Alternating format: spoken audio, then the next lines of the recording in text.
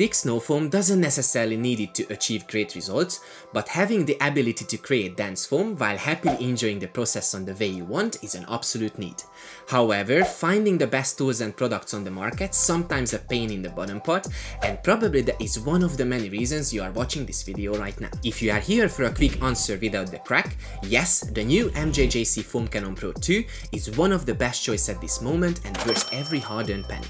The MJJC foam lens isn't the cheapest option on the market, but you definitely have great value for your money by getting 2 extra mesh filters, a 1.1mm orifice and other spare parts in the box, which will probably be needed to replace later on, and including these in the box already saves you money on the long run, not to mention the headache it causes when you don't have these parts around when needed.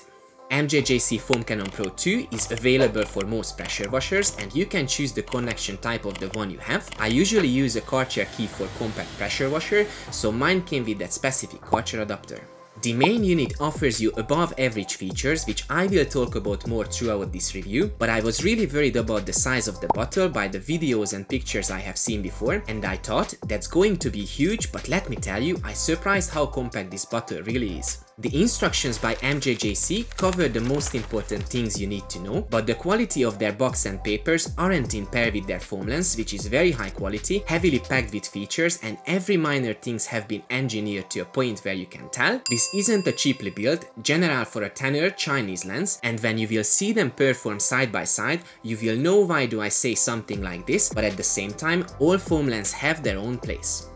The filter at the end of the suction tube is a really nice touch, also very handy for mixing the solution better while shaking the bottle, filter out the junk, and the biggest adventure is to following the solution in the bottle, whichever direction it goes you will be able to use it without flowing issues. One of my favorite features out of the many is that MJJC foam lens is totally leak proof, and I can't tell you how happy I am because of this one and only feature itself. I found that very annoying when the mixture leaked everywhere whenever I shake or turn the bottle. Well, not anymore. MJJC claims a 1.2 liters bottle capacity, which I didn't check out myself, so you take it or leave it. I was satisfied with the marks on the side, that's all I needed. ADBL Yeti Pearl was the snow foam of my choice for today, which is a great all-rounder in my opinion, and in case you missed it, I leave a link in the description box below. Enough talking, the sun is killing, so let's foam up the car. I use a Cartier Key 7, and you can see here how stable the foam lens is, and I would like to thank you for the lads in Auto Detailing Kings to have me around today on their busy day of working on this super Audi.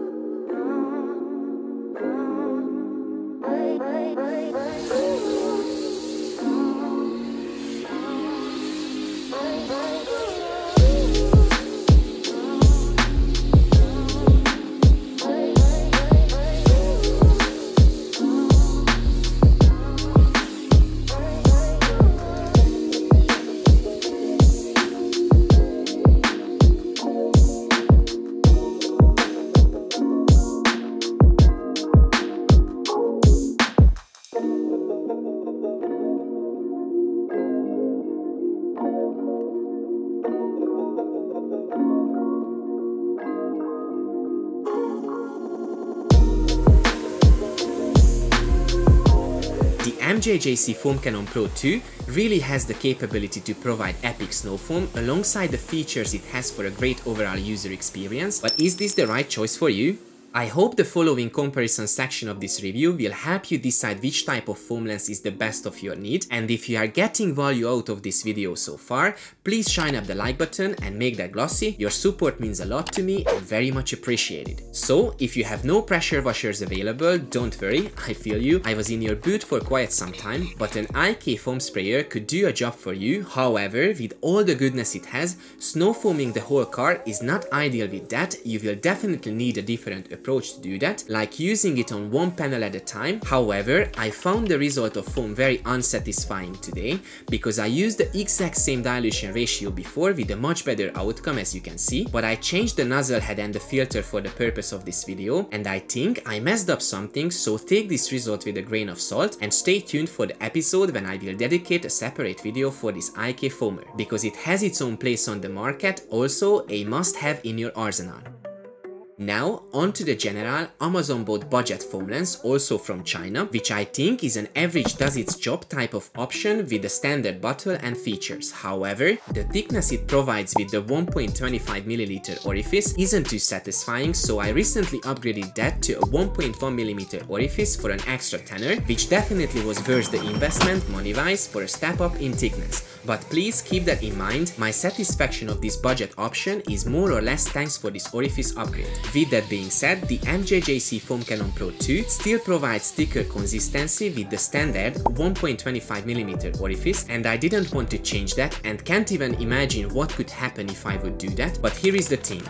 MJJC claims a dense snow foam with the standard 1.25mm orifice and only recommends the 1.1mm orifice for those users who have a lower powered pressure washer with 90 to 110 bars. Anything above that could cause failure in the motor or simply won't work as it's supposed because of the kickback from the pressure of that tiny hole. I currently use the lens with the Karcher Key 7 as I mentioned, and I didn't want to risk that happen, hence it's not mine. I only took the risk with the budget option for the sake of this comparison. And as far as I see, I personally don't think you would need to change it either. But no one likes to being told what to do, so do whichever thing is the best to you. If you have a lower powered machine, you might want to give this a go, and the good news is you can do it quick and simple by unscrewing the attachment and use a flathead screwdriver to remove the orifice. I really like that MJJC thought of this as well, very handy. I really want you to decide which foam lens is the best choice for your need, but if you ask me, I absolutely recommend getting the MJJC Foam Cannon Pro 2, and I have no doubts about that you will like it very much, at least I really do.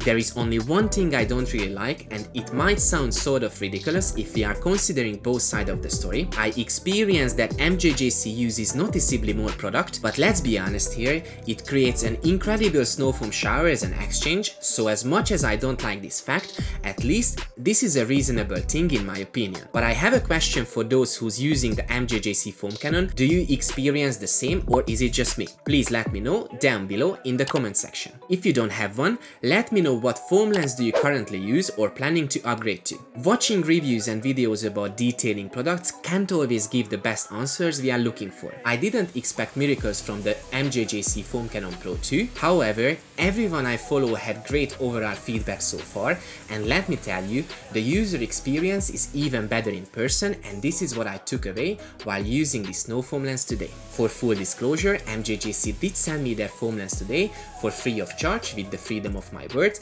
but I wouldn't hesitate for a single second to spend my own money on it because I'm very impressed with the overall user experience I'm having. You can find the links for all the products I've used today down below. If this was your first time here at Road to Detailing, I really hope you enjoyed. If you are into car care, please consider to subscribe for videos like this. Remember, likes are free, or feel free to buy me a coffee and keep me going.